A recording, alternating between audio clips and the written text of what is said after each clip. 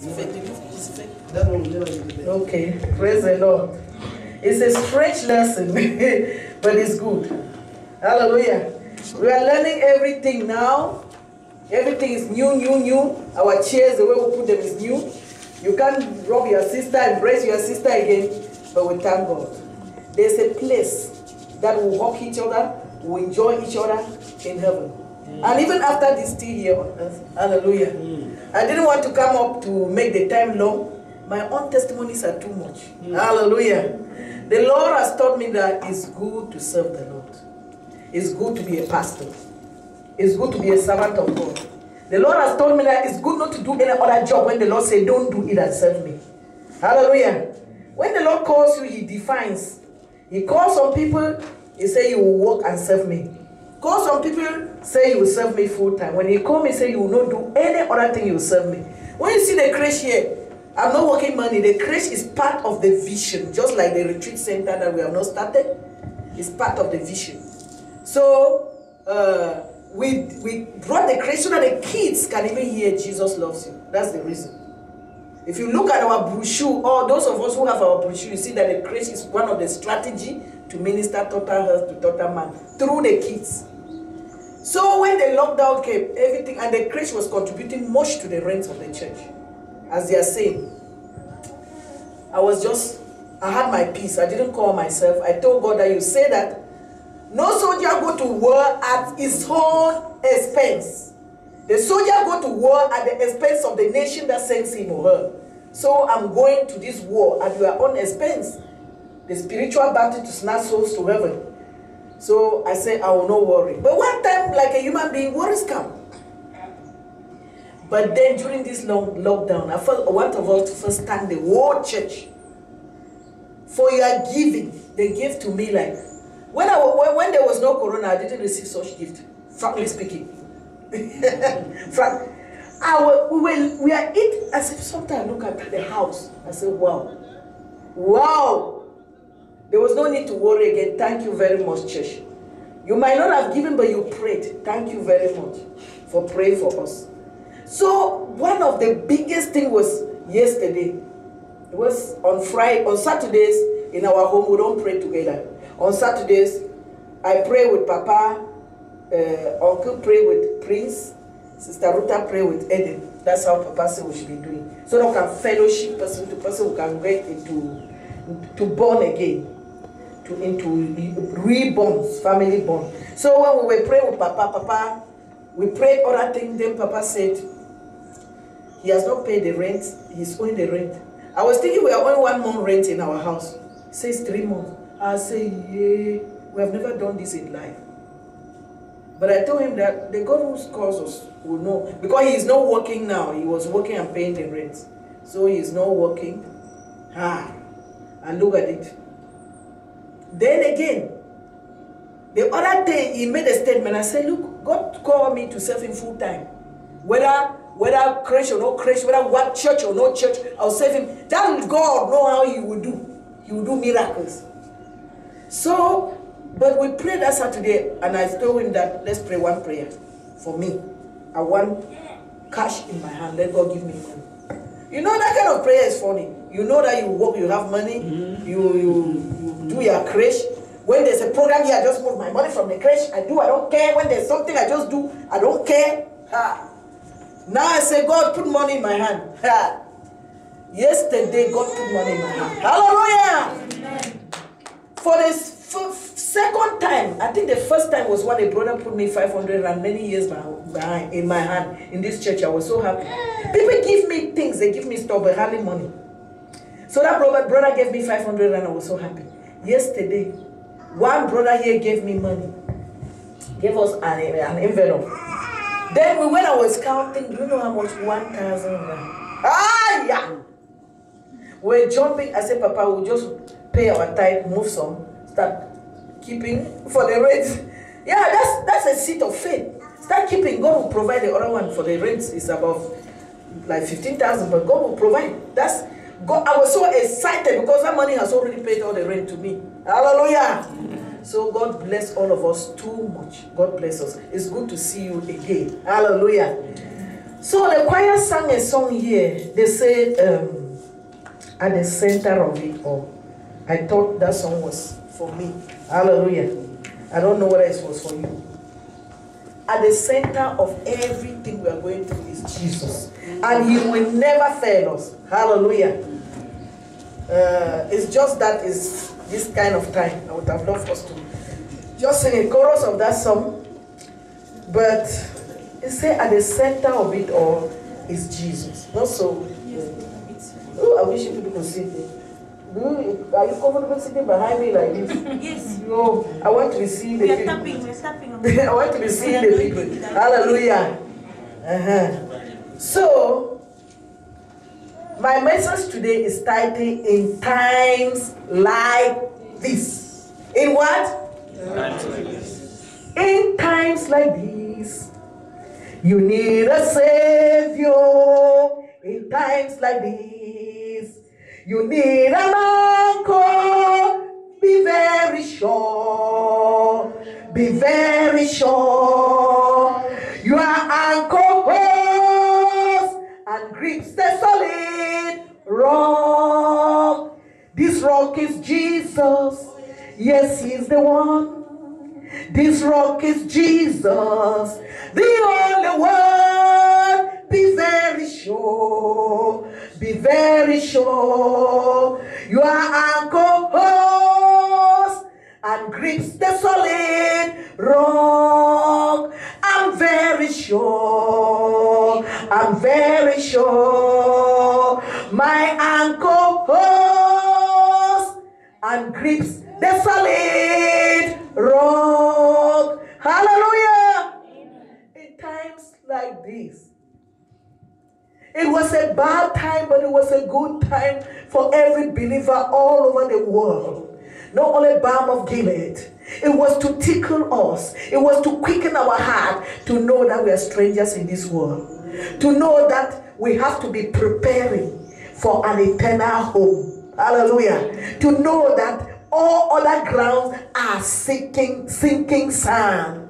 On Christ, a solid rock alone, I stand. Hallelujah. Amen. On him alone we stand. All other grounds are sinking sand. Whatever thing we keep in this world is sinking sand. The only thing we take from this world to heaven are our children. That you can preach Christ to them and go with them to heaven. Things of this world remain here. Hallelujah. In times of unusual pandemic, they call it coronavirus. Whether it came from where or from where, but it is a time that has stirred the whole universe. It has stirred the whole world. Not the whole universe, the whole world. Hallelujah. When there are lots of conspiracy, theory, some of them, I like to listen to them and draw my conclusion. Hallelujah. Then you begin to hear, when I was at home, I read a lot. I pray a lot too. I study the Bible. I try to study. I begin to hear microchip. Some of these things have been existing. Some of us were busy. Do we even know? I begin to hear words like microchips. I begin to hear words like 5Gs. I begin to hear artificial intelligence. I begin to hear such words. And I begin to hear all linking to 666, as they will say, mark of the beast. And many other things are still coming. I begin to hear vaccine. Oh, vaccine, don't take. Don't take. Oh, we can take. Many things, confusion. At the center of it all is who? Is Jesus. Hallelujah. So, brethren, in times like this, what should we as believers be busy doing? That's the question. What should we be doing?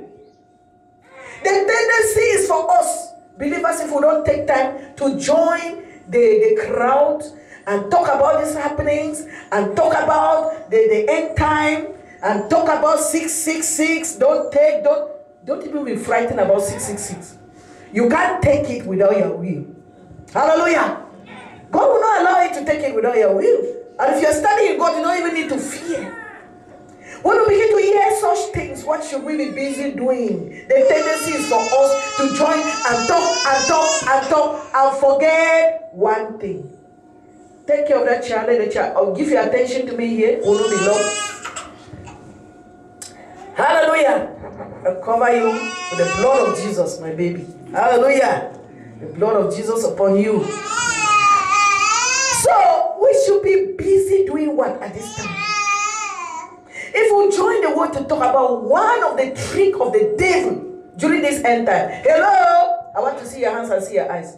One of the tricks of the enemy during this end time is to make us join and talk about these things, but forget our relationship with God. Forget the goal of our faith. 1 Peter chapter 1 verse 8 to 9 make us to understand that the goal of our faith is the salvation of our souls. The goal of our faith is what? The salvation of our soul. That means the end result, the culmination, the goal, the final thing about the reason why we believe Jesus Christ is that our soul should be saved from hell. Salvation of our souls. Hallelujah. That's the reason. We can be busy talking, but forget to be preparing our soul for eternity. Please, don't be caught up, don't be sidetracked. Hallelujah. I said that it is good to talk on those things, but you should be cautious, you should be focused. The salvation of our souls. So, the first thing we have to be constantly doing, we say, what should believer be doing in such times like this? We have to constantly be checking our personal relationship with God. We're going to talk about 2 points. That's the first one is long, the second one is short. Constantly checking our relationship with who? With God. That's what we have to be doing in times like this. Let's just look at Matthew chapter 22 verse 37. We'll read a number of places, so we'll just quote. Matthew chapter 22 from verse 37. Matthew 22 from verse 37. I would like us to start from 34.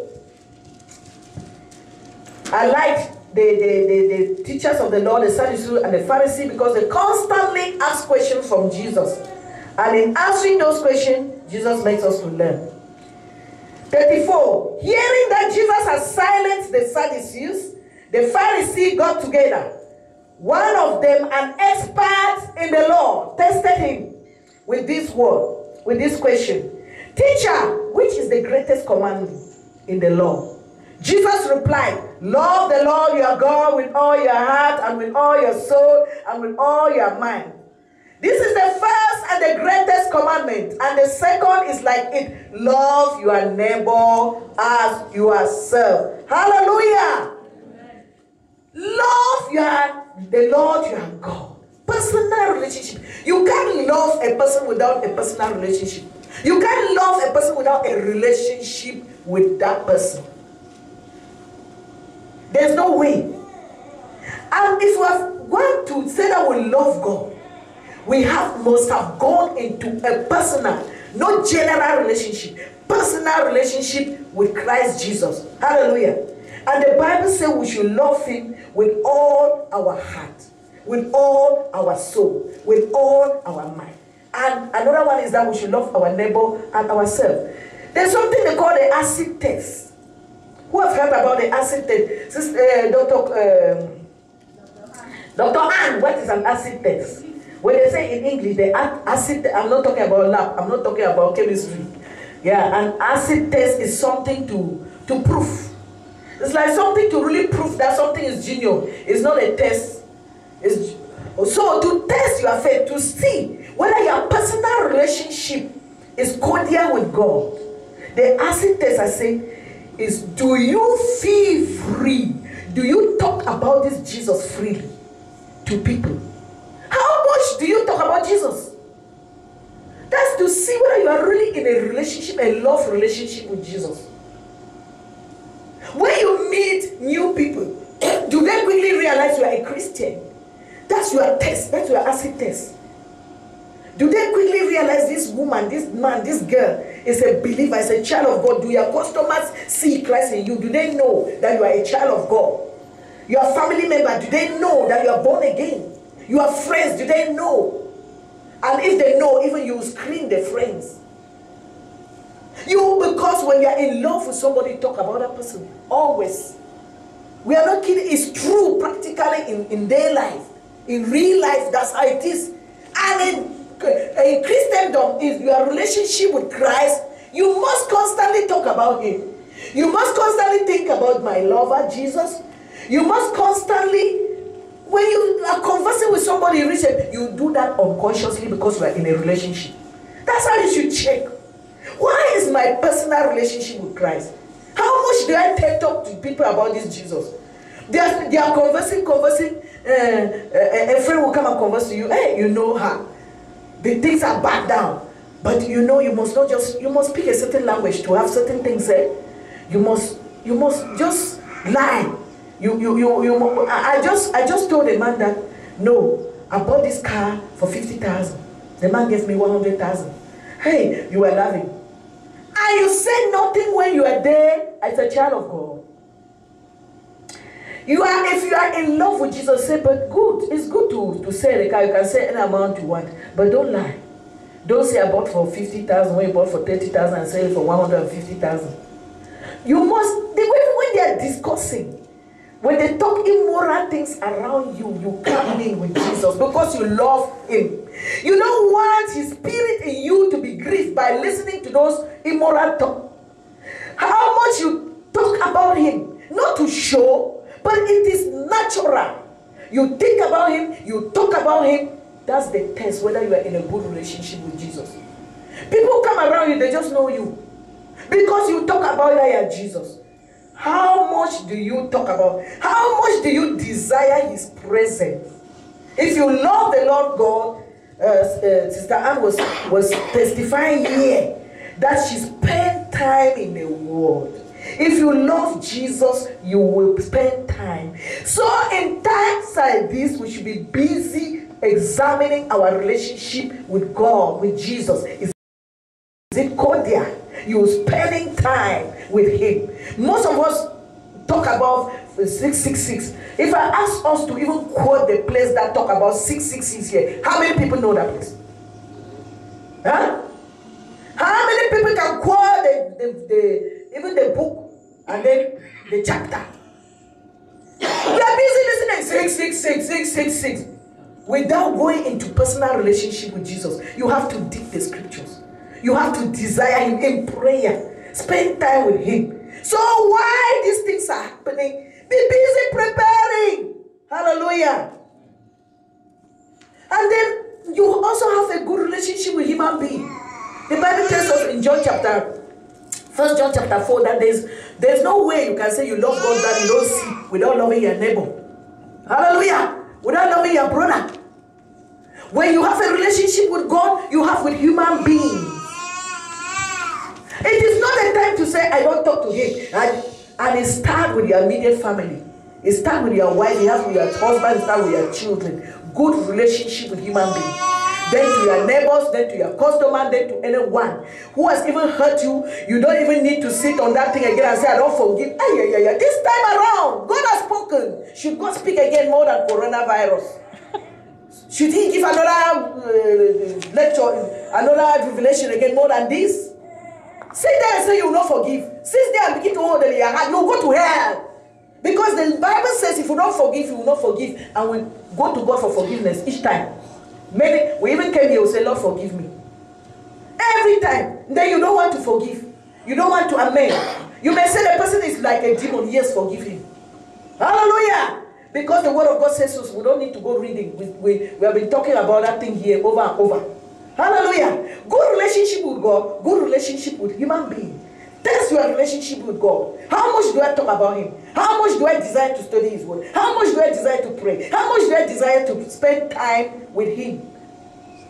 At this time when people are busy running up and down saying all type of things and God has given us life. That's how we have to be doing. Constantly checking our personal relationship with God, whether it is cordial. I want us to have a case study of that. The case study of that is the Pharisee. The Pharisee in the book of John.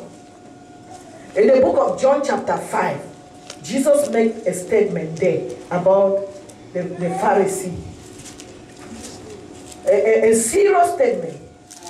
John chapter 5. We are going to read 38 and 39. No, from 37. John chapter 5 from verse 37. And the Father who sent me has himself testified concerning me. You have never heard his voice, nor seen his form, nor does his word dwell in you, for you do not believe the one he sent. You diligently study the scripture because you think that by them you possess eternal life. These are the scriptures that testify about me. Hallelujah. Jesus was talking to the Pharisees like this. The statement he made in that 39, he told the Pharisees they diligently searched the scripture.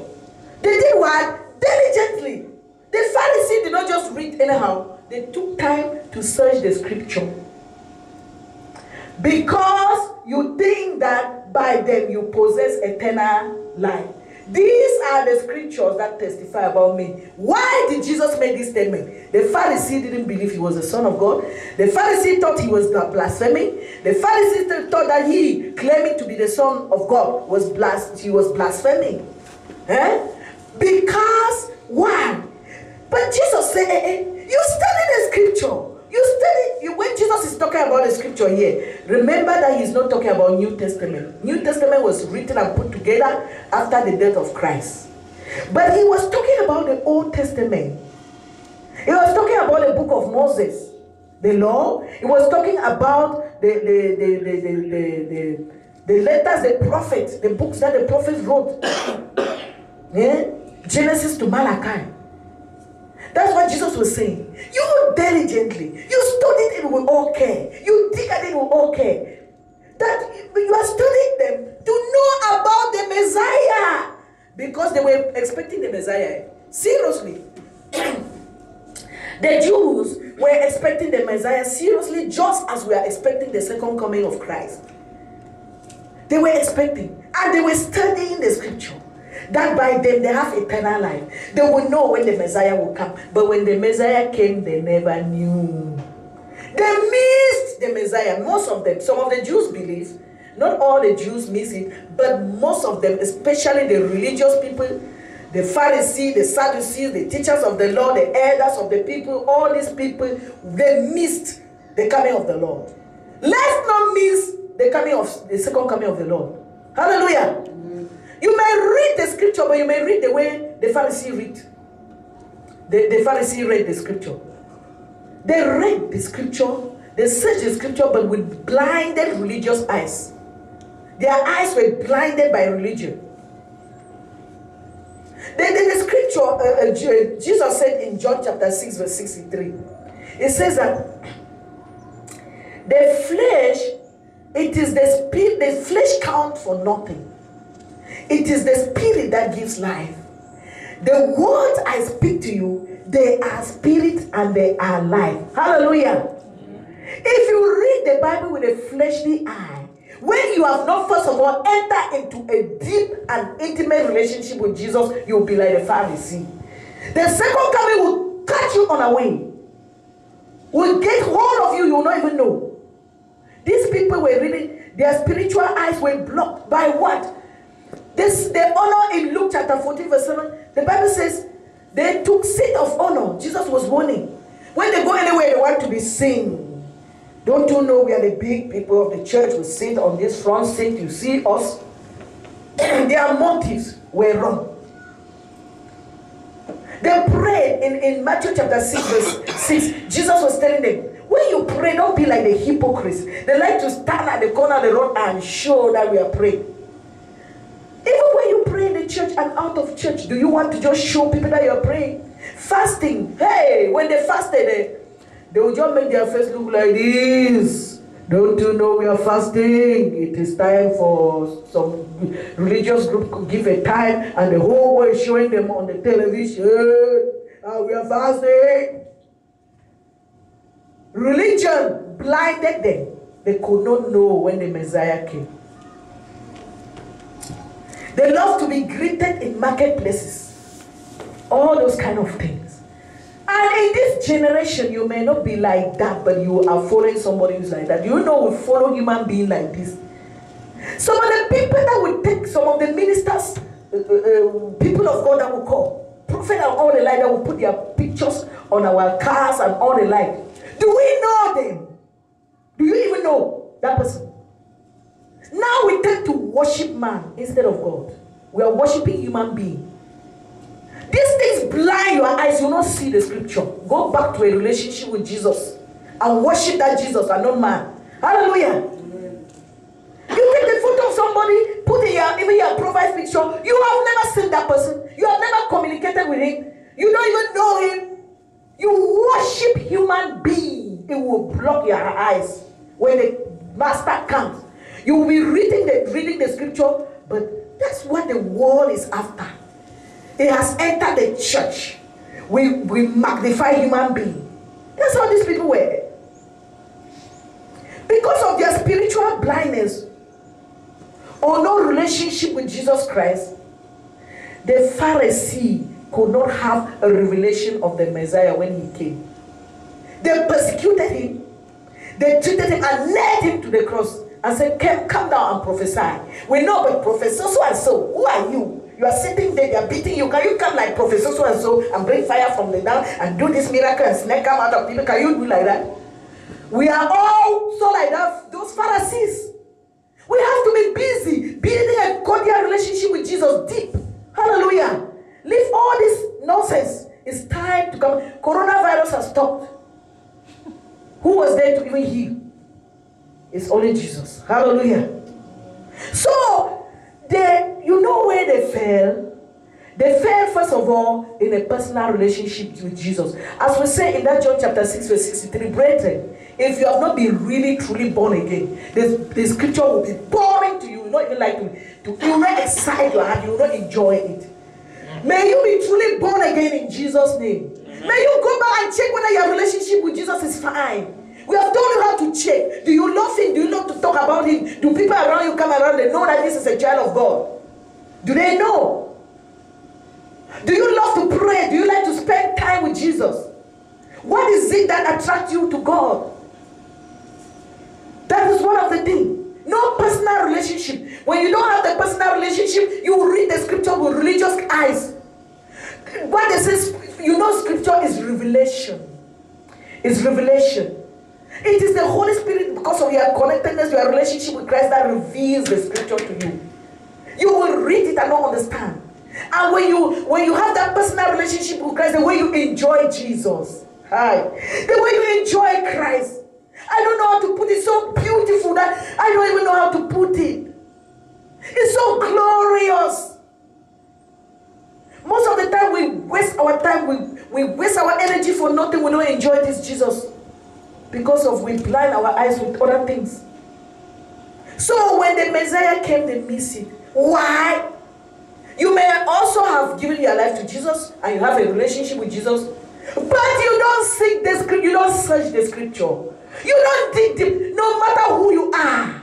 If you don't search the scripture, you can miss the second coming. Because there are things that God wants to reveal to you as an individual, only to you, only to you. Maybe this church, there's a part of it that you are the one to bring fire. But you don't go to the scripture, how do we know? It's not about some people standing here and preaching. It's about all of us.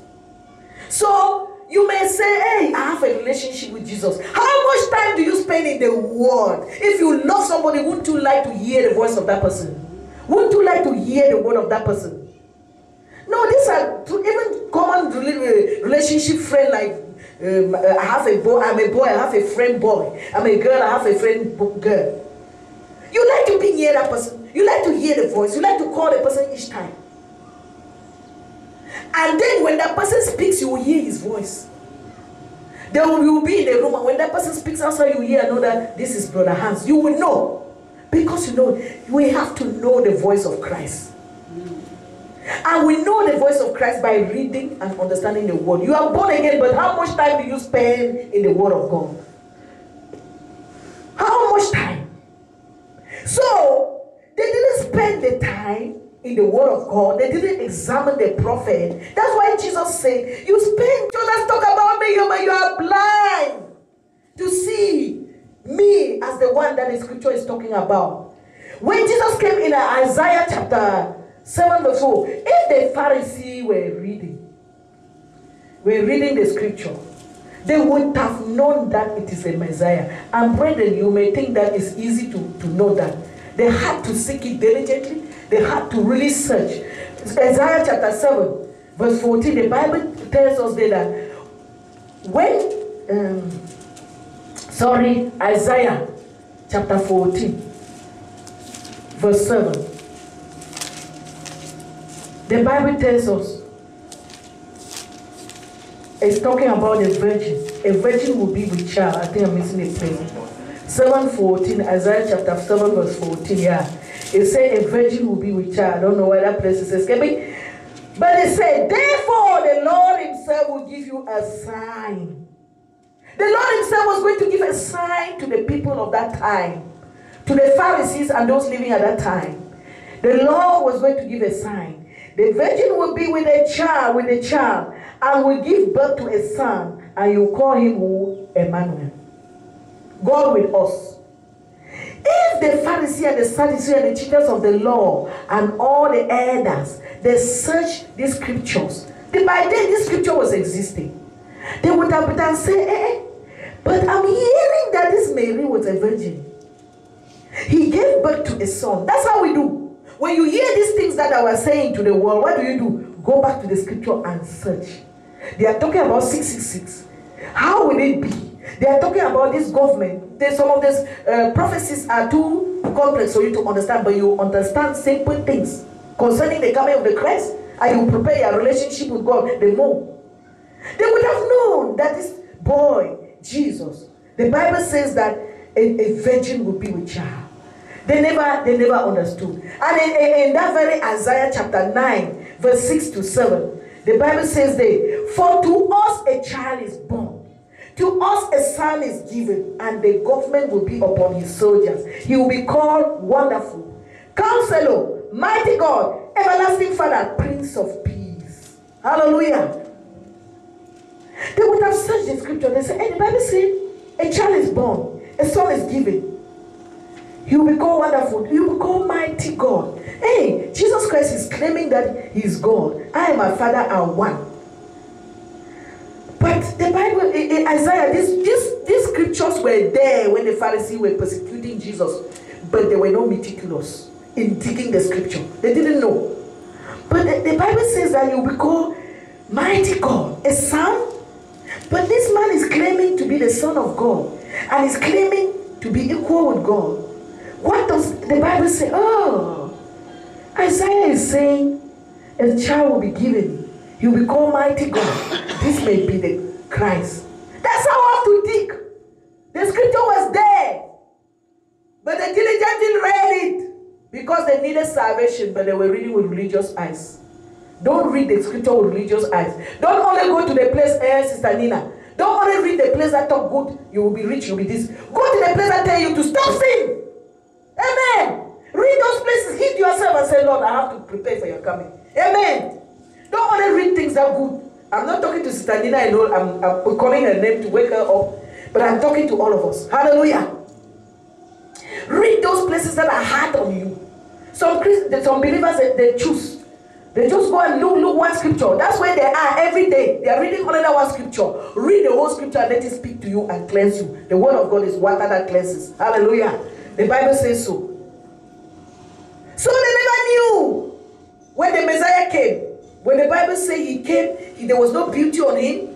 Even in Isaiah 53, there was no beauty on him. There was no comeliness on him. And when he came, Hosea also talked about Jesus. You see, there were many places.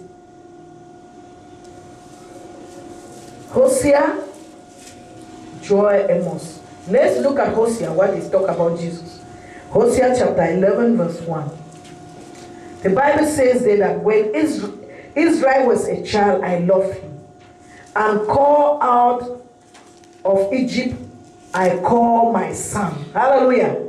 Do you know that this one is talking about Jesus? In Matthew chapter 2, verse 15, when Jesus was born, the Bible said to fulfill what the prophet said, out of Egypt I call on my son. But it wasn't easy to just see this.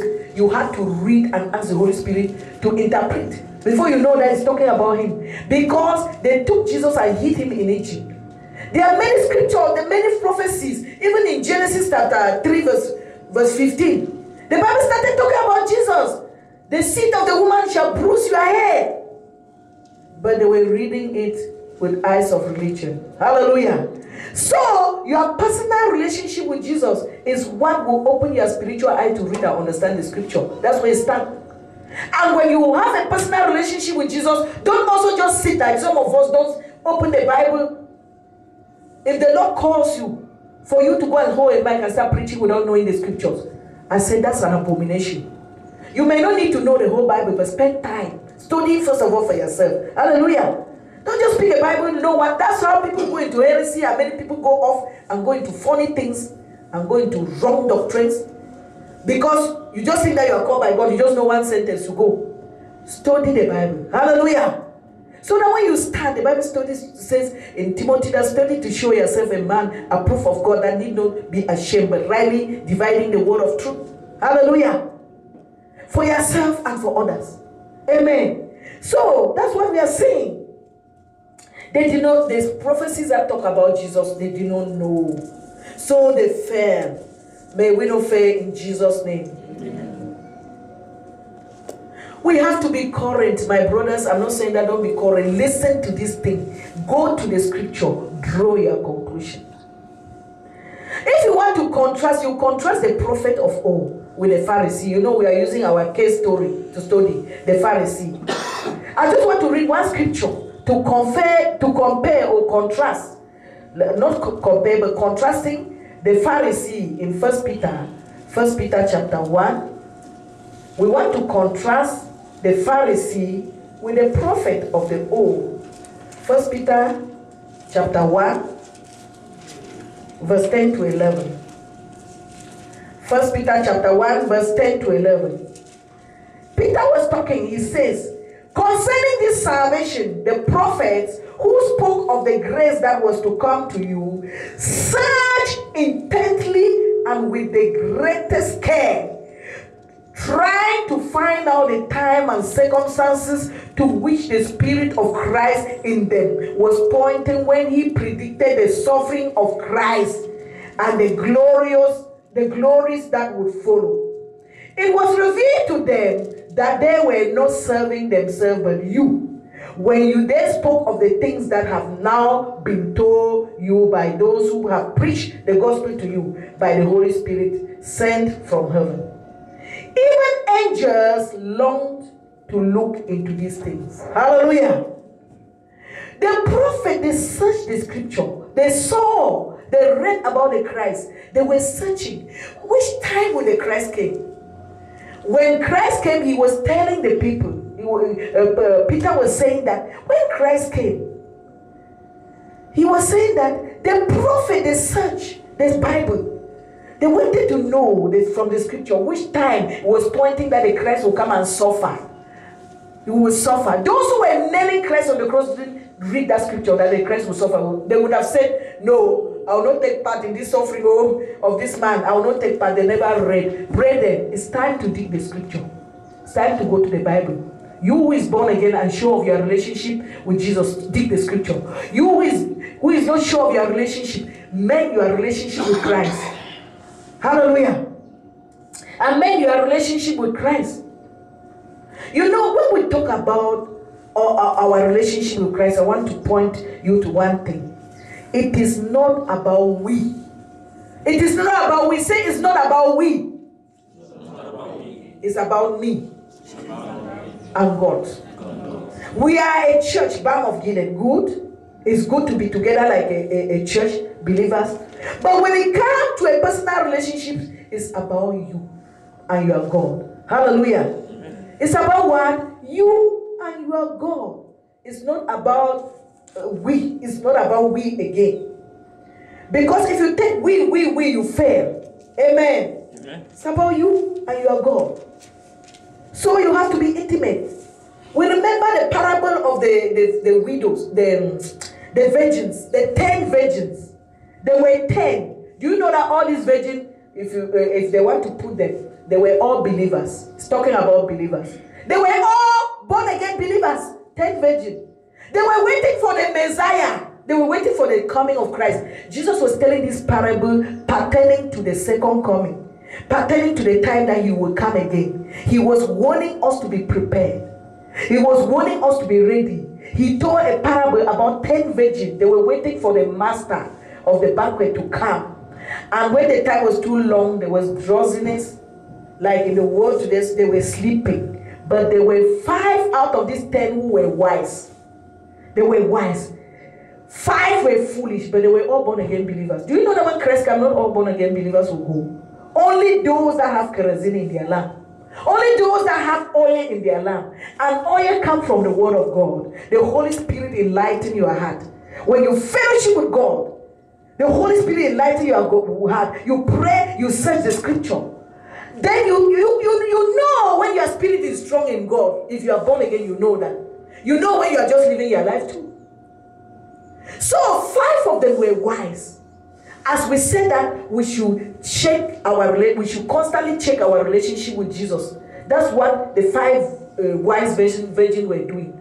They were checking their relationship with their master, putting oil through the word of God, putting oil through prayer, putting oil, searching their life and removing all filthiness. When the master came, this wise one went, the foolish one remained. And he locked the door. That parable says the master locked the door. The foolish one went. They said they went and buy kerosene. Whether at that time you know when some people will disappear from this world after rapture, some will run and come to this church. They don't see person. They'll take their Bible, start reading at that time, putting kerosene in your lamp at wrong times. They will start praying, "Koro Jesus," at wrong time, putting kerosene at wrong time, putting oil in your lamp at wrong time. They are already gone. Then you begin to say, "Master, also rapture me." Say, "I know you not. Go away. I don't know you." They came to knock at the door. Jesus said, "What is it that is tying you?" And then the last thing I want to brush and we'll go. It says, that's the first thing. Constantly check your relationship with God. If your relationship is first, check your oil, putting your oil. Are you invested with the word of God? How much do you? This time of lockdown, we say, families should pray. Even if you are only 2 of you, even if you are alone, pray. Some people will not pray. Some people will not hold meeting. I don't know how many. And I said that we said that we gave that responsibility to the male figure. Because the man is the head of the house. That they should organize services in their home. Do you know that if you organize where some unbelievers will even long to come? They were admiring us. If there was a way, they would have been rushing to our room, our house to come and fellowship. Not just because we are pastors. We could also just stay. Some people do not do it because you don't have that relationship with God. You don't. If you have that relationship with God, we'll organize. I don't know.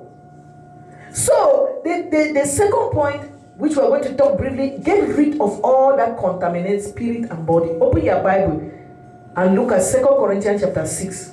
We'll read that one. Then, hallelujah.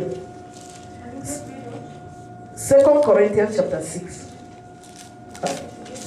We should get rid of of all that contaminates spirit and body. The first one, check your relationship with Jesus. The second one, get rid of all that contaminates. You know what is contamination? What is contamination? Can somebody shout for us, please? English speakers in the house. Defiling. Defiling, yes. Defile. That's another big term again. What again? Contaminate. To dirty. To make dirty. To stain. To put impurities. Hallelujah. To put impurities. There are some impurities in your life that Jesus wants you to remove. As we wait for his coming, busy waiting for his coming, and checking your life, and putting kerosene in your lamp, and putting oil in your lamp. Get rid of all that contaminate spirit, body, even soul. 2 Corinthians chapter 6 from verse 14. We'll read to chapter 7 verse 1. 2 Corinthians chapter 6 verse 14. Do not be yoked together with unbelievers. So what do righteousness and wickedness have in common? Or what fellowship can you light have with darkness? What harmony is there between Christ and Belial? What does a believer have in common with an unbeliever? What agreement is there between the temple of God and idols? For we are the temple of the living God. As God has said, I will live with them and walk among them, and I will be their God, and they will be my people. Therefore, come out from them and be separate, says the Lord. Touch no unclean thing, and I will receive you. I will be a father to you, and you will be my sons and daughters. Hallelujah, says the Lord Almighty. 7 verse 1. Since we have these promises, dear friend, let us purify ourselves from everything that contaminates body and spirit, perfecting holiness out of reverence for God. Hallelujah. So the promises is that we should come out from the world and be separate from the sinful life we have been living, from the things that contaminate, that dirty our spirit. You know that when you do things that are not correct, you dirty your spirit. The Bible says in Ephesians chapter 4, we should not grieve the Holy Spirit. We should not vex the Spirit of God. Because the Holy Spirit of God is in you. You can vex, you can make the Holy Spirit to be grieved. You can vex him by the way you live. We don't need to begin to enumerate and count all the sins that we do. We know. If you are a child of God and you're doing something wrong, you are saying something wrong, you know that is wrong. You are seeing something with your eye that is dirty, you know these things are dirty. You are hearing things that are dirty, you know. You have to run away from them. You are doing business that is dirty, you have to know, you know. We don't need to point that thing again. You are in a relationship with somebody, a wrong relationship, you know. Should we go counting them again? They contaminate your spirit. And some of them think they dirty our body. Even our body, God cares about our body. Hallelujah.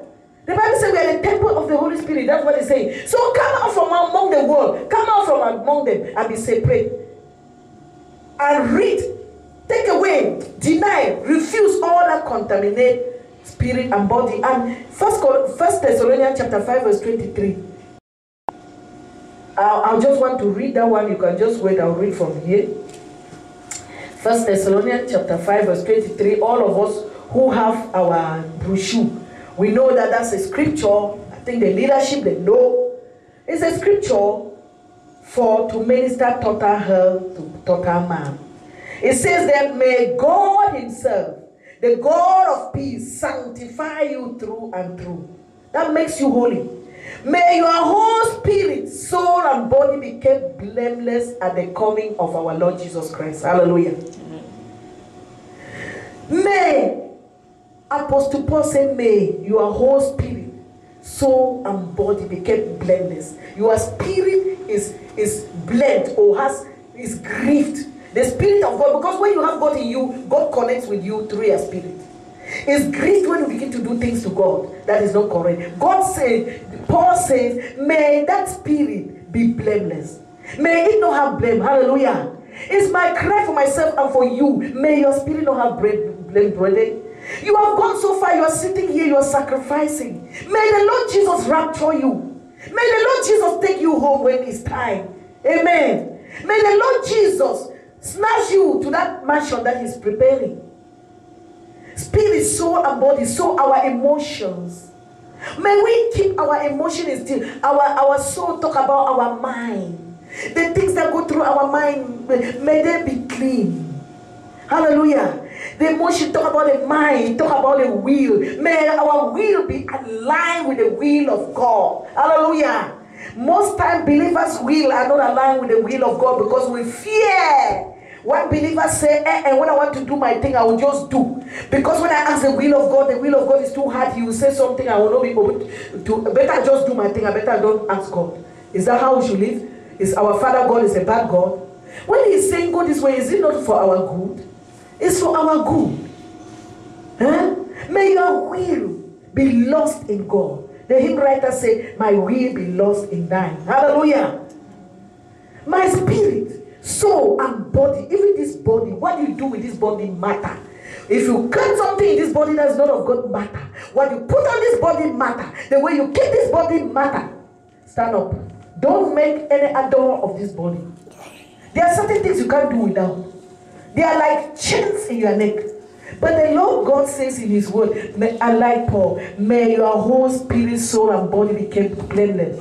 That's the prayer of Paul for all of us. And that's our prayer this morning. Hallelujah. So in times like this, constantly begin to check your relationship with God. In times like this, go to the scripture and search for nuggets, search for spiritual insight. Through the power of the Holy Ghost, you will see things that people of the world don't see. And when you see them doing it, you will be wondering, are they really human beings? Search. The second point is that in times like this, rid yourself, get rid, throw away everything that defile, everything that dirty your spirit, your soul, and your body. Begin to pray.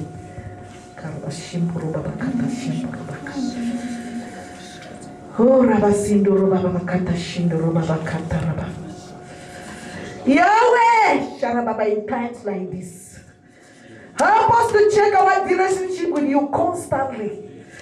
Whether it is cordial, whether it is really a true relationship, because you will shock some people. We don't want to be shocked, Lord. Help us to get rid of all those things that contaminate our spirit, soul, and body.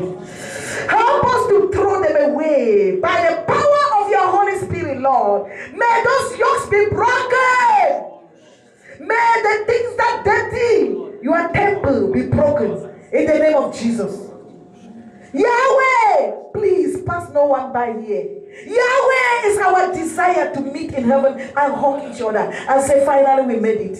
Finally we made it. Finally we made it. Lord, is our cry. Help us, Yahweh. Help us, Jesus. Help us, Holy Spirit of the living God. Beautify us.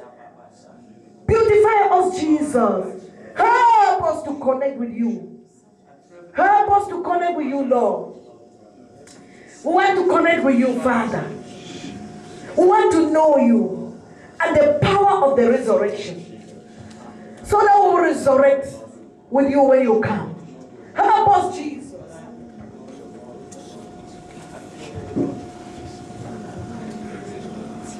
Lord God, we continue to just pray that you will make also, Father, to seek your face, Lord, that we examine ourselves every day, oh God, so that we will not be embarrassed, we will not have any surprises, oh God, but we will walk with you all the day. I pray, Lord God, that you give us that desire for you, that will long after you, that will seek your face day and night, oh God, and Father, that will really draw close to you.